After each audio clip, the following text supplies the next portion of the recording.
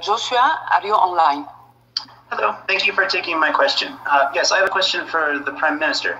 I recently read your comments that the vaccine will be offered to any human being in Trinidad and Tobago, regardless of their status. And I was curious if you could describe the plans of the government for addressing the sizable informal migrant community, particularly among Venezuelans. Thank you. Prime Minister, you have the floor. Thank you very much. We in Trinidad and Tobago, we have a fairly significant number of migrants within our border. And we acknowledge the nature of the problem, and we would only be successful in protecting our local population if everybody within our border gets the same kind of treatment, because